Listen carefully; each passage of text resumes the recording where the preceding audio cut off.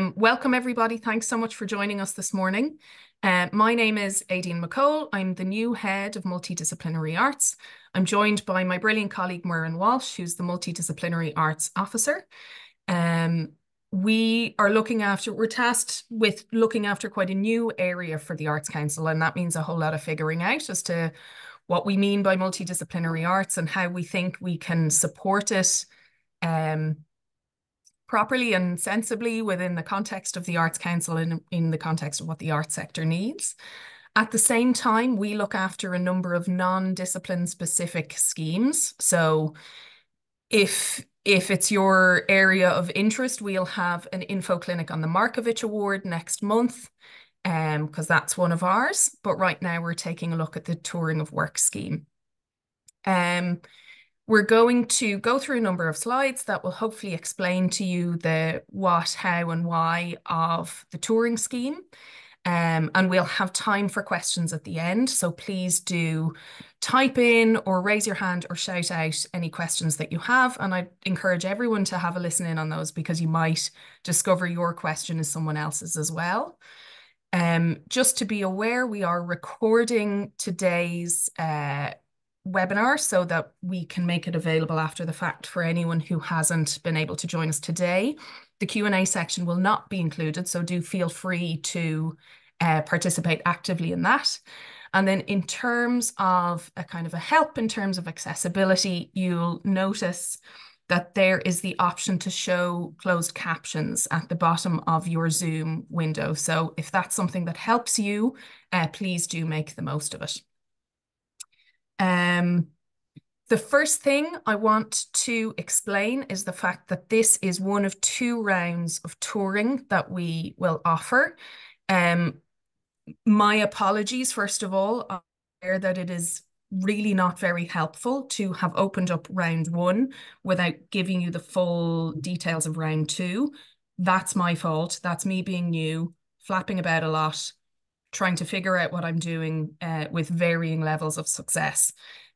So that's a thing that I've been struggling a little with to figure out.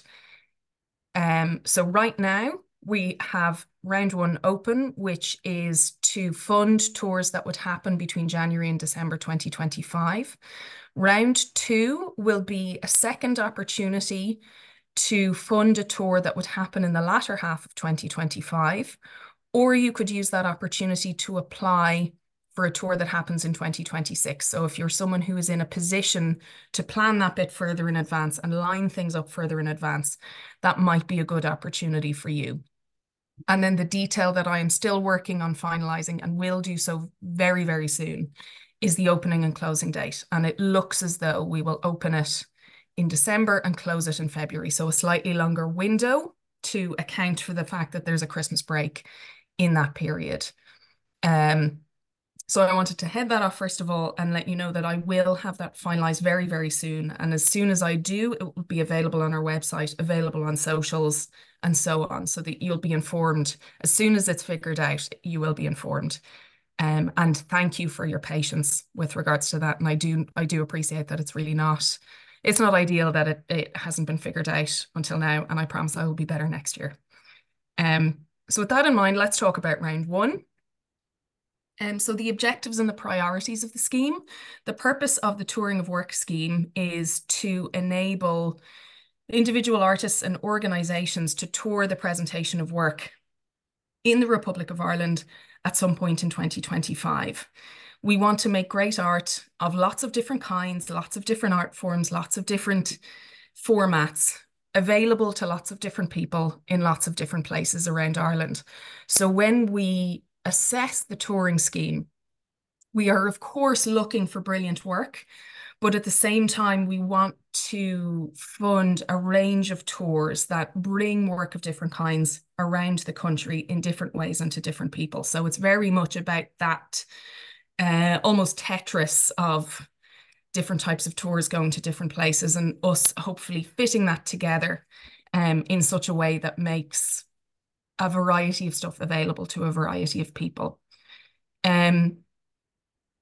So yeah, we consider artistic excellence, of course, but we also consider where the tour is going, who you're working with, and who you are looking to reach and how you're going to reach them. So that audience and public engagement piece is also very important here.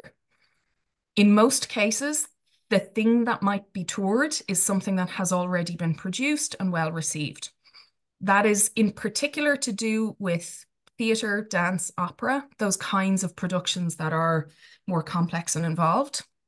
But there are exceptions. So we are aware that it is not necessarily the way that you operate in music, traditional arts, visual arts, to have made the thing and presented the thing and then come to us looking to tour it. You might do that all in one, and we do acknowledge that. So in terms of the art form you're working in, take a close look at the art form specific guidelines at the end of the guidelines document, just so you're aware of those nuanced differences with regard to a work being made already or not, as well as other little things that the art form teams are kind of keen to prioritize here. And then, as I mentioned very briefly before, it's also about who you work with. So successful tours kind of utilize or create networks of venues. You'll have to go to at least 3 venues in order to be funded through this scheme. And you might also be utilizing other partnerships, other organizations or promoters or funders in order to really make something robust, feasible, and that can really enable a deep engagement with the public. So if those are the sorts of things that you are building and working on and preparing for this, you really shout about it in your application. That really helps us understand what you're doing and how you're doing it. On to the next slide. Thank you very much, Maureen. To be aware, like any other Arts Council scheme, we fund this or we structure and prioritize this scheme based around the priorities that we've created for ourselves in our 10-year strategy, Making Great Artwork. In particular, for touring, those are the priorities around the artist, around public engagement, and around spatial and demographics. And then there are other specific policies that have come out of that one across the organization that kind of have ramifications for this scheme as well. So if it's something you can take a little look at, I would recommend taking a look at our spatial policy, which is all about ensuring that the arts, that artists and audiences thrive all around the country and not just in Dublin, etc. Take a look at our Paying the Artist policy. This is incredibly important in terms of ensuring that when you tour work, all of the artists involved are paid fairly. And we like to see that in your budget, and we also need to see that in your contingency plan. Our equality, diversity and inclusion policy really influences this scheme and all of our others. And then our EDI priorities are further strengthened by our children and young people's arts policy and our work in arts participation. So those are things that may or may not influence the particular work you're looking at here, but be conscious of it. And then there are art form policies and priorities. So as I've mentioned, there are art form specific priorities for touring within the guidelines documents. So make sure you're having a look at those. And then in the art form that you're working in here or working in general, there are policies and priorities there. So it's helpful to be familiar with those and understand what your art form team is seeking to fund and why they're seeking to fund it. Something to make you aware of, it's not something you have to address very explicitly yet in the touring scheme, but the Arts Council will publish a climate action and environmental policy in 2024. We will do so once the Department of Culture has published theirs. Our first priority there is to make our own organisation a little bit more climate friendly, and we have actions around that. Our second priority is to support strategically funded organisations and arts centres to do so. And then further down the line, we'll be looking at how the wider sector, through our schemes, through our supports, through whatever else we've got going on, how we can encourage that there. So, like I said, not something you have to address explicitly now. Bear in mind, it's going to come down the line.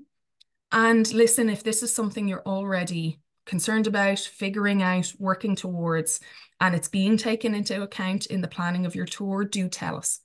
Do tell us in your application, because that's really helpful for us to know.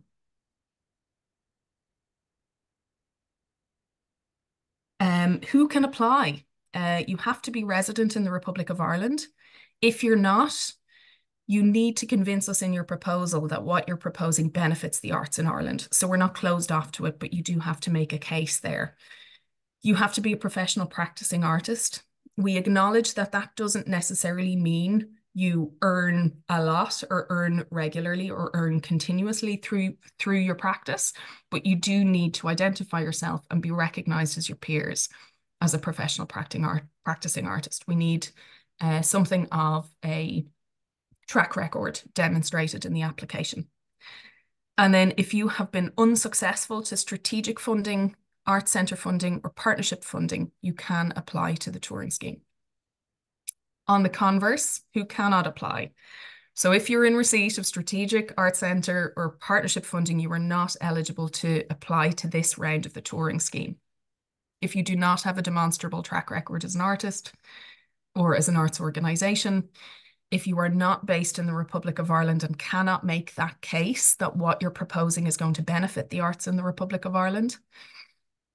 As mentioned before, paying the artist is supremely important. You have to guarantee payment to artists both in your original plan and in your contingency plan. If you don't do so, your application will be ineligible. And then if you are an organisation directly funded by the Department of Culture, i.e. one of our national cultural institutions, you cannot apply to the touring scheme. What costs can you apply for? A lot of the costs that come directly out of touring are eligible here.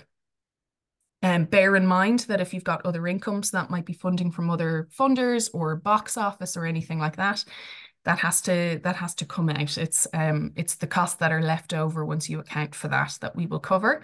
In particular, wages and fees for your artists and other staff, anyone who's essential to the delivery of the tour, we can cover their payments. Any admin related to the tour, any equipment or venue hire required for the tour, marketing, PR, and public engagement costs. As I've said, public engagement is really important here. Who are you looking to reach with your tour and how are you going to reach them? If that means spending some money, that means spending some money, include it in your budget. The kind of the rudimentaries of a tour, accommodation, travel, and per diems, they should be in there and we can cover them. Access costs we can cover, and I'll actually deal with that separately in a little more detail in a minute. In the case of you touring something that has already been produced, we acknowledge that remounting and re-rehearsing costs money, and this can be included in your application. And in those touring models where you're making it new, we can include the costs of making it new and developing it in order to bring it on the road. And if anyone needs clarity around who needs to do one and who needs to do the other, we can discuss that at the end. The things you can't apply for. So if you've already made the thing and that's the model you're working towards, we cannot pay for initial production costs. You are welcome to tour this work to other countries or to Northern Ireland, but we will not cover those direct costs. Only the costs relating to touring within the Republic of Ireland can be covered by this grant. We can't cover major capital costs, not with this, not with anything from the Arts Council. We cannot cover your ongoing core costs unless they are very directly related and proportionate to your proposed tour. We can't cost something that doesn't, or we can't fund something that doesn't fit this scheme or that fits another scheme of ours better. We can't fund something that already starts before January 2025. We can't cover anything that is going to make you money for something else, charity fundraising, participation in a competition, or primarily profit-making purposes. We can't fund it if it's being funded somehow or somewhere else. And then we can't fund it if it has already been assessed by the Arts Council.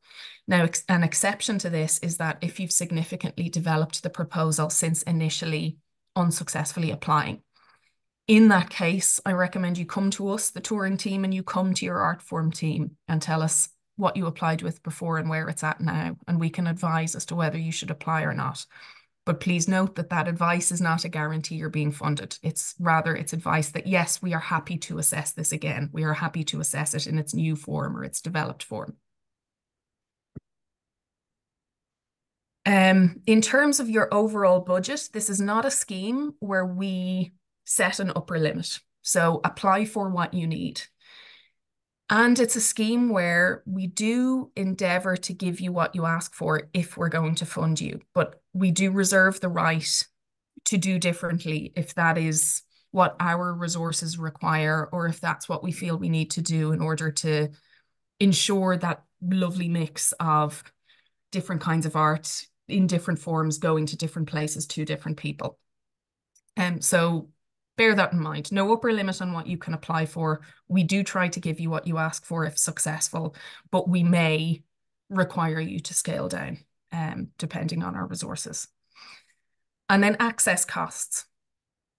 We treat access costs separately. And the reason for that is that if ever you are making a decision around scaling down or rebudgeting, or we didn't give you what you asked for, or costs have increased, or the circumstances have changed, we give you access costs separately so that you can keep them ring-fenced, so that your access costs do not have to be sliced and diced, because that is required by the resources we've given you or something like that. So we always keep access costs separate. What we mean when we say access costs are the costs specifically relating to the making of work by artists or participants with disabilities, and or non-capital public access costs. So the interventions that you might need in order to enable a broad, this might be audio description or interpretation, might be touch tours or things like that, in order for your audience to access the work. Now, bear with me just a second, because I am having a slight issue with my VPN, and I want to rectify it before I disappear from you. We can still see and hear you anyway. Okay, cool. At least for now. So allow me to just type away passwords and codes, and hopefully we're still okay. Yeah. In terms of identifying and sharing with us those access costs, you include them in your main budget, but make them clear that they are your access costs. And you also provide us a separate document outlining what they are and why you need them. And that way we can understand it in the context of your total ask, and we can understand it separately, so that if we fund you, we can give you all of that, and we can keep that access. You can keep those access costs ring-fenced throughout the course of the tour. Okay, I'm going to pass over to Muireann, and Muireann is going to tell you about some of the practicalities around preparing and submitting your application. Thanks, Aideen. So I'll just highlight the guidelines, which will be a really important point of reference to you all when it comes to actually applying for the Touring of Work scheme. It can be found on our homepage. So if you go to the drop-down menu under funding, you'll click into available funding. You won't have to scroll too far. Touring of Work should be up at the top. We're still accepting applications. And just a reminder, the deadline is the 9th of May. So you'll click into accepting applications, which will bring you to the Touring of Work scheme homepage. Here, this will give you a bit of an overview of the actual scheme itself. So we have, again, the closing date, maximum awarded, which is, again, unlimited, art forms, art practices, contact details. And to the right of that, you'll see a grey box, which contains kind of important files and templates. So we do have the Touring of Work guidelines, which is a PDF that you can download and read through. And we'd highly recommend you consult these before you submit your application. Read and reread. We have our supporting material templates here. So if you need to fill out a memorandum of understanding, we have the template there to download. That is a Word document. And we have 2 Excel spreadsheets for the opera and theatre touring budget templates. You can also apply through that green button as well. So just move on to the next slide. This is what the front page of the touring guidelines looks like. So again, please read these before you apply. It will be divided into 4 main sections. So we have about the award, which Aideen has kind of run through already about what you can apply for and who can apply. We also have a section on how to make your application, which I'm going to run through in the next few slides as well. In section 3, we have how the Arts Council processes and assesses your application once it comes through. And then finally, we have a touring appendix. So this will detail the priorities and objectives of the individual art form and art practice areas. So first and foremost, you will need to register if you haven't already with our online services portal, so OLS, as we do not accept hard copies or anything submitted by post, fax, or email, or even delivered by hand. So everything needs to be uploaded through your portal on OLS. If you haven't signed up, please do so because it'll take a bit of time. Within 5 working days, you should receive your ARN and password, so your artist reference number. If you've any need or issues with accessing OLS, please contact online services at artscouncil.ie or the following numbers: 01618 0200 or 01618 0243. Unfortunately, the arts teams don't actually have any access to the back end of OLS, so there's very little we can do to help you if there's technical issues. So I'd really recommend you get through to this email or contact number if you're having issues. So in terms of the application process, you can download your application form on OLS. This will need to be done using Microsoft Word or Microsoft Excel or OpenOffice Writer or OpenOffice Calcon. And then, as I said, it'll be uploaded onto online services. So you'll log into online services to begin, and you will click Make an Application. On the Making Application screen, you'll select your primary contact and click Next. You'll come to the screen Making an Application, choosing a funding program. You'll need to, in section A, from the funding drop-down list, select your funding program and then fill in your reference field. So this will be a unique reference to your application to help identify you. In section B, you'll click the buttons to download the guidance notes and application form if you haven't done so already. Further information can be found in our touring guidelines on pages 16 to 20 as well. I'll go into greater detail. But if you do have any issues filling this out, just contact us again. You can contact me at muireann.walsh@artscouncil.ie. And then in terms of the application form, once this is downloaded, you'll need to complete it. It's again separated into 4 main sections. You'll have your general details. So I've just listed a few examples. You'll need to fill in your name, your ARN, and your art form or art practice area. There's a few more bits to be filled out here as well. You'll need to go into detail into your proposal then. You'll have the title of your tour, you'll have your details and summary, you'll have pay conditions. You will need to list your venues. These need to be confirmed. So you'll have your dates and locations here as well, and then number of performances you think you'll be putting on. And you will be able to list out any collaborators that will be working with you, whether they're artists or organizations that will be working with you on your tour. Third section then comes to expenditure, income, and the amount requested. And this will include, again, access costs if you require them. And then finally, your supporting documentation. And this will be a checklist. So you can tick off as you go through that you've included your application form and your supporting documents. So I'll move on to the next slide, which is your supporting material, which will be separate to your application form. So first and foremost, you will need to provide a memorandum of understanding. There's only one exception to this, and that's if you are putting on a theatre tour. You will not need to fill this out, but I will come to that in a few minutes. So everyone else will need to fill out an MOU, as it's called, for each of your partner organizations, and make sure that all of these MOUs are put together into one document. You can use the memorandum template that I just showed you there on the touring page of the website. So there is a template available for that, and it will need to be signed by your partner organizations or venues. I'll move on to the public engagement strategy then. This should be a minimum of 3 pages. And it's also known as a mediation plan, audience plan, or a PR and marketing plan, whatever you want to call it. But it will give us an idea of what audience you wish to reach on your tour, how and why you've identified this audience, how you intend to approach audience development. So there, we go into detail a little bit in the guidelines as well about increasing, deepening, and diversifying your audience, so the audience development. And how you will ensure your audience knows about your tour and is encouraged to attend. You may wish to partner with your venues to do so through your marketing and PR, and then what tools or methods you intend to use. The next thing you'll need to include, which is mandatory, is a contingency plan. This will just outline any alternate arrangements that need to, if an event happens that prevents you from touring, what will you have in place that will include hopefully a guarantee that commits to that artists will be met, so in terms of paying the artist if events are cancelled. We have an evidence of track record is also mandatory. So this can include CVs, biographies, and company profiles of any of the key artistic personnel.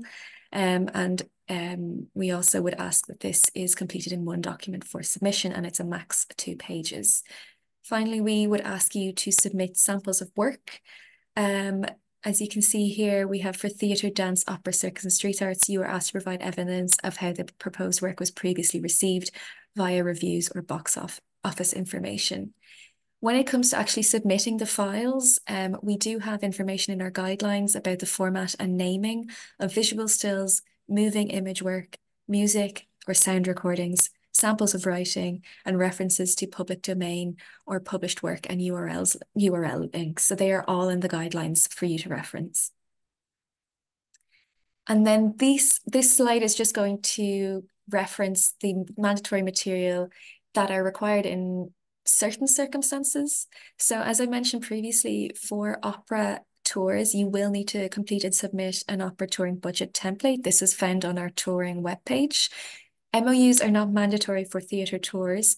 Instead, applicants must complete both tabs of the theatre touring budget template. Again, this is found on the touring of work webpage. Any applications requiring access costs, you will need to provide a document outlining these costs and how they've been arrived at, so the rationale.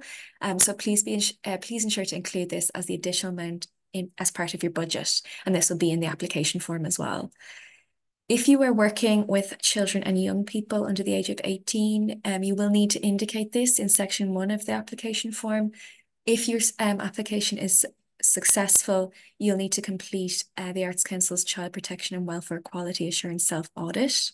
Similarly, in section 1, if you indicate you will be working with vulnerable adults, if you are successful, you will be required to adhere to the national policy and procedures on safeguarding vulnerable persons at risk of abuse. If your proposal involves working with animals, you must provide a copy of animal welfare protection policies and procedures. And then to finish out, all supporting documents must be submitted online as well, and they'll be uploaded on OLS, as no hard copies will be accepted. If you do not submit the mandatory supporting material, your application will be deemed ineligible. So make sure that you use the application form. At the very end, there is a checklist and you can tick off, make sure you have everything uploaded. So just move on to the next slide then. In terms of the application process, following receipt of everyone's application forms before the closing deadline, the assessment process will follow as such. You'll receive 2 emails. The first is to acknowledge that your application has been received, and the second is to provide your application number. This will begin with an A and then be about 6 digits afterwards. If you don't receive this email with your application number, please contact online services at artscouncil.ie. Your application will then be checked for eligibility, just to make sure you filled out your application form and that all mandatory documents have been included in your application. Our advisors and staff will assess and score your application and associated materials based on our criteria and our priorities and objectives as set out in the guidelines section 3.3. A joint assessment and internal moderation will take place between all of the relevant arts teams and the touring team, so the MDA team here. Our staff will recommend whether an application is shortlisted or not shortlisted, and these shortlisted applications will go to an external peer panel. They will review all shortlisted applications and associated materials. They will determine the final score and make the final decisions. We will then communicate in writing the decisions to applicants, and the decisions will be noted by our council. So in terms of assessment, there are four main criteria that you will be judged upon: your artistic merit and whether your proposal delivers on the Arts Council's core priority of artistic excellence. The second one is public engagement, to what extent your proposal delivers on our core priority of public engagement. Then the strategic objectives and priorities, which are all outlined in our guidelines, and whether you can deliver on our core priorities of the artist and public engagement, and as well as our strategic objectives within the Arts Council.